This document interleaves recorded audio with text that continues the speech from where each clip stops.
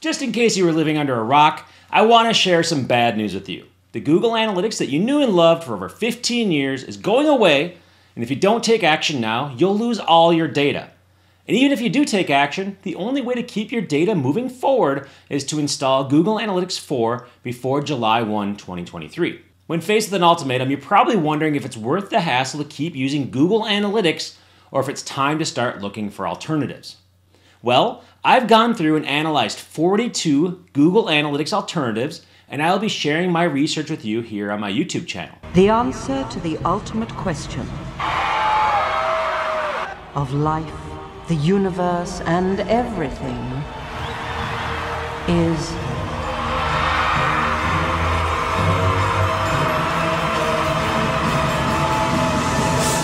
42. Yeah, we're talking 42 different tools here, which might actually be the answer to the meaning of life, but it's also the answer to your analytics problems.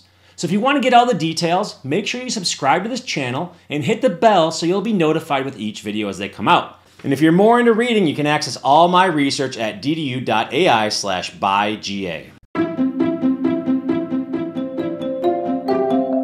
Now, when I started to research Google Analytics alternatives, I sparked an unexpected debate.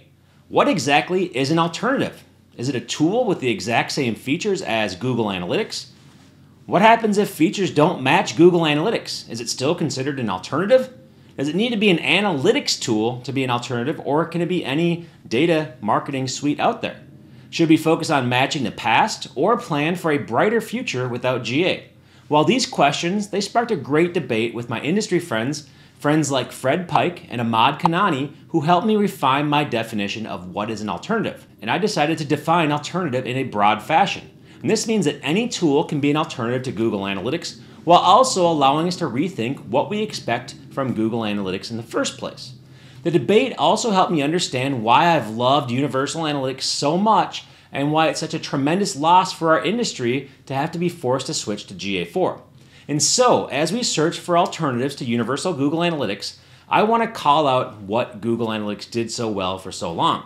It was the one place that allowed you to have a complete view of your entire organization's relationship with web marketing data. And specifically, it had all the elements you need in an analytics tool, like the ability to document your business strategy, data collection, data storage, data processing and transformation, data exploration, data visualization, and access control. And the most amazing thing about GA is that it's all available in a free tool. And of course, any tool that's going to be a replacement to Google Universal Analytics has its work cut out for them. Now let's talk about how important these elements are to get right in any GA alternative. The first thing I want to talk about is business strategy. A Google Analytics alternative must be able to accommodate your business strategy and not the other way around.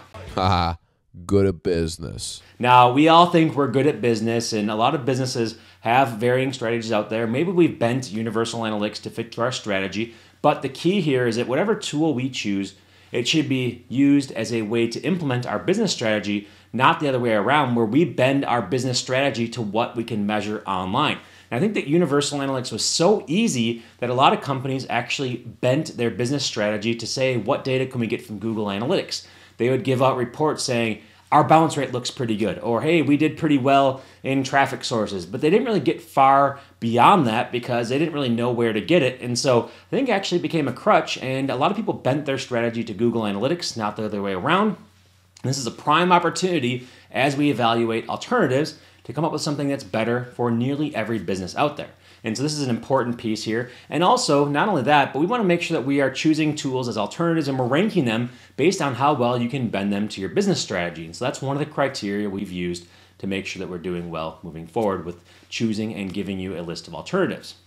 Next, we have data collection. Now, data collection is something where can you get data easily? Do you have to do a lot of work to collect data? And where is it going into your system? So is it a JavaScript tracking code? Is it something where you're getting server-side data or data collected from other sources? Or is it something that's coming right from the analytics tool? Now, an alternative that's going to be just like Universal Analytics is going to have its own data collection, but there are some tools out there that are pretty powerful that don't rely on any JavaScript collection at all. They collect the data for you and do the analysis.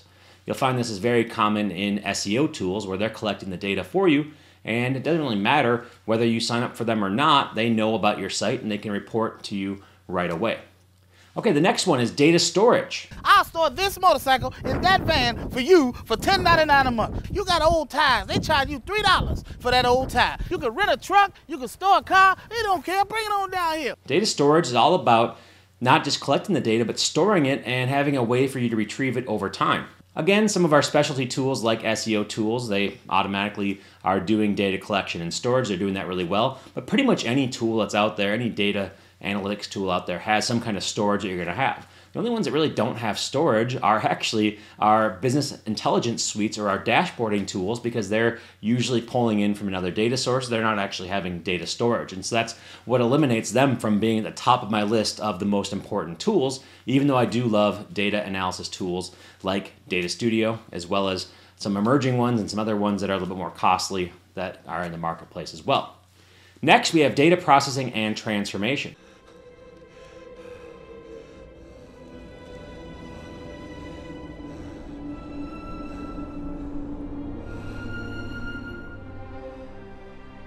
Now, this is really an important thing, and going back to my conversation with Ahmad Kanani, he really helped me understand how important this is. Collecting raw data and storing it is one thing, but transforming it into a way that's usable, and you have standard reports that you can explore, and the interface to be able to look around and see what's going on is really important. So the best tools out there are ones that take raw data and process it and transform it into something that's useful, so you can do the next one, which is data exploration.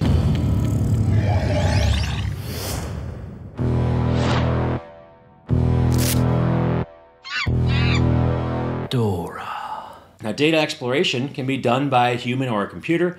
A lot of companies have AI capabilities. Even Google Analytics had AI capabilities, but it's going to take some time for a useful AI to be built on top of other core elements. And so we are not quite in the era where data exploration can be done automatically by AI, but hopefully it's going to get there soon. And you might want to choose something that has an open system where the data that's collected can be easily analyzed and potentially run through AI to give you insights. And so that's a check in the win column for open systems, like both open source systems as well as systems like Google Analytics 4, which right now gives you access to BigQuery to get your data out of it.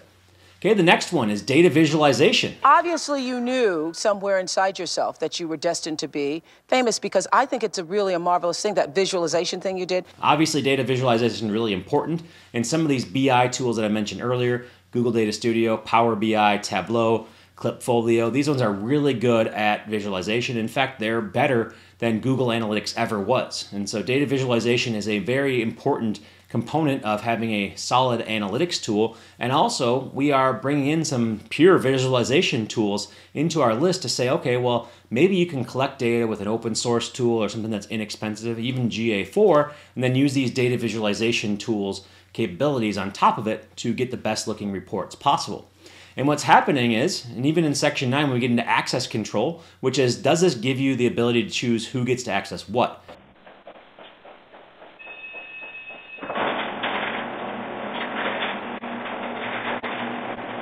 Can you give certain reports to certain users? Do you not overwhelm people with data? Can you give somebody just access to the information they need as opposed to your entire system? And so that's really something where you want to make sure you have access control, especially if you're doing this for the enterprise. And so the cool thing that came up in our research is that there is no one tool that does all these things perfectly. And in fact, Universal Analytics didn't do all these things perfectly either.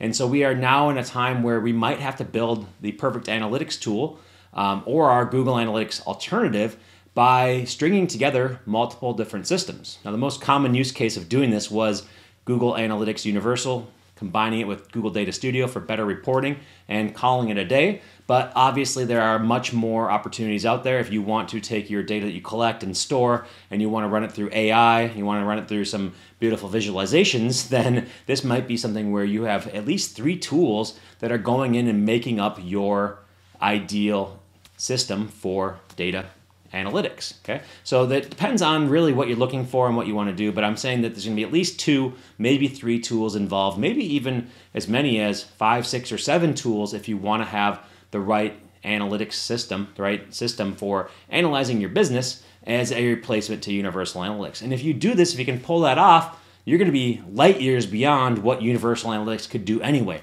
because Universal Analytics is still stuck in a 2005 era with some of the data infrastructure choices they have. They have not aligned themselves with things like privacy. They have not aligned themselves with lightweight code and collection.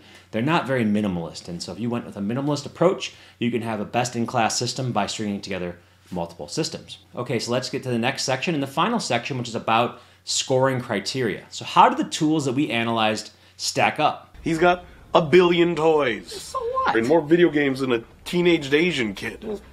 Well, each of the tools that we have researched is scored based on several criteria to rate it as an alternative to universal Google Analytics. And as you can probably imagine, GA was so beloved that it will be hard to find another tool to compare in the minds of users. But with that said, we wanted to create a fair scoring system for comparison. Each tool is scored based on the following criteria. A price. Is it really expensive, or is it cheap, or even free? Installation ease. Can you get it up and running really quick with a few pieces of code and a tag management system? Or is it hard like some of the more advanced tools out there? Are there comparable features to Google Analytics?